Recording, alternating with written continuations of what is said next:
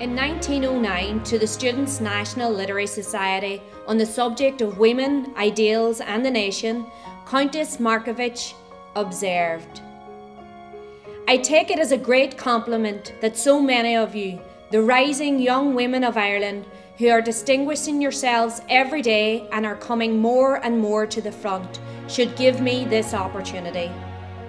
We older people look to you with great hopes and great confidence that in your gradual emancipation you are bringing fresh ideas, fresh energies, and above all, genius for sacrifice to the life of the nation." No one then could have predicted with any certainty that women should secure the right to vote, albeit in a limited circumstance, or could have foreseen that an Irish Republican would be the first woman to be elected to the British Parliament, in an election that would change the course of Irish and British history. In May 2018, 100 years on, a new common was formed in Culmore here in Derry and was named in her honour, the Constance Markievicz Common. This reflected the growth of Sinn Féin in the Ballyarnett electoral ward. So who is Constance Markievicz?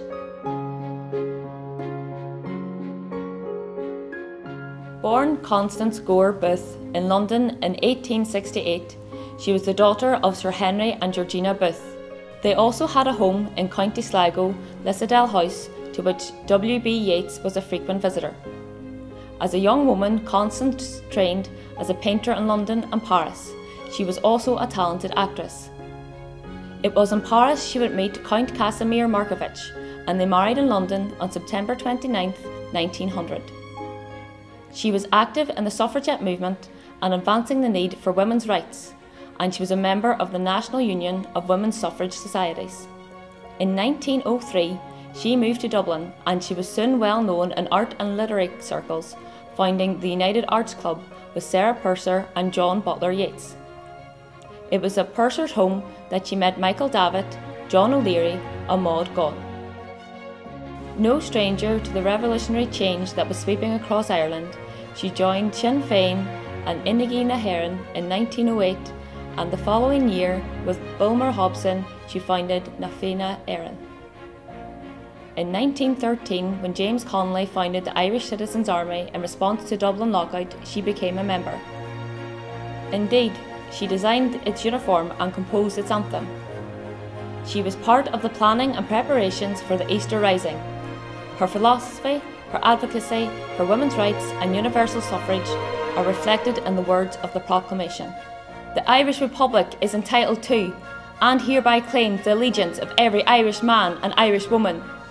The Republic guarantees religious and civil liberty, equal rights and equal opportunities to all its citizens, and declares its resolve to pursue the happiness and prosperity of the whole nation and all of its parts, cherishing all the children of the nation equally, and oblivious to the differences carefully fostered by an alien government, which have divided a minority from the majority in the past." Constance was positioned in St Stephen's Green with Michael Mallon in command and was key to the military engagements against the British forces. She was arrested along with all her leaders, taken to Dublin Castle and then to Kilmainham Jail. She was court-martialled on the 4th of May, sentenced to death, and on account of her being a woman was commuted to life imprisonment. Constance was in Kilmainham Jail when Eamon Kent, Tom Clark, Sean McDermott, Thomas McDonough, Padraig Pearse, Joseph Mary Plunkett, Con Colbert, Edward Daly, Sean Houston, Thomas Kent, John McBride, Michael Mallon, Michael O'Hanrahan, Willie Pearse and James Connolly were executed by the British. In memory of James Connolly, she penned these words: "You died for your country, my hero, love, in the first grey day of spring. On your lips a prayer to God above, that your death would have helped to bring freedom and peace to the land you loved. Love above everything." Constance was then held in Mountjoy Prison and subsequently in Aylesbury in England. In 1917, under the general amnesty, when all the political prisoners were released, she returned to Dublin. She was once more active in political work and in the reorganising of Sinn Féin. She opposed conscription to the British Army and opposed the imperialist war in Europe. She was arrested and held in Mountjoy jail for her actions. Constance Markievicz stood as a candidate for St Patrick's Dublin in the 1918 British general election. The Sinn Féin manifesto for the 1918 election declared, "Sinn Féin aims at securing the establishment of the Republic by withdrawing the Irish representation from the British Parliament and by denying the right and opposing the will of the British government or any other foreign government to legislate for Ireland, by making use of any and every means available to render impotent the power of England to hold Ireland in subjection by military force or otherwise, by the establishment of a constituent assembly comprising persons chosen by Irish constituencies as the supreme national authority to speak and act in the name of the Irish people, and to develop Ireland's social, political and industrial life for the welfare of the whole people of Ireland." She was elected along with 71 Sinn Féin candidates and, true to their manifesto commitment, refused to take their seats in Westminster.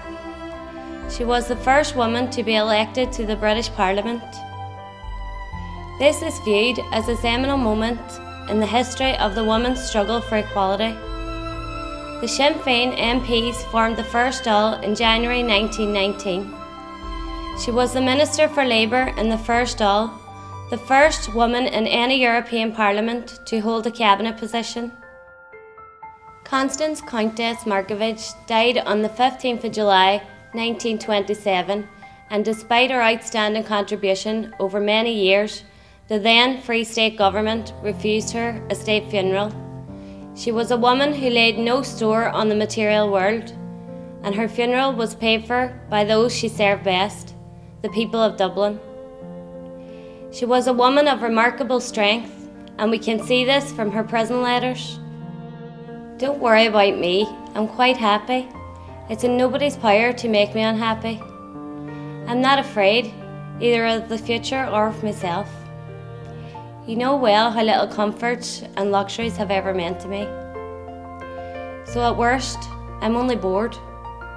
This is a rare recording of her speaking in Dublin. "I have come to tell you that our republic still lives. Our republic that you have helped us to build up and helped us with your support to keep alive. Today, there are some amongst us who have grown weak. They have weakened, we know not why. We will never accept the partition of our country." Today we mark this important anniversary, not just in terms of the history of Republican struggle or Ireland's history, but in the history of struggle for women and their rights. Constance was a rebel, unconverted and unconvertible.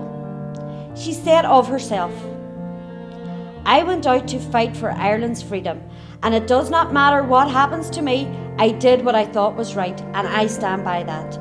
I am proud that our common is now named in her memory, and in her honour, we will follow in her footsteps and in her tradition.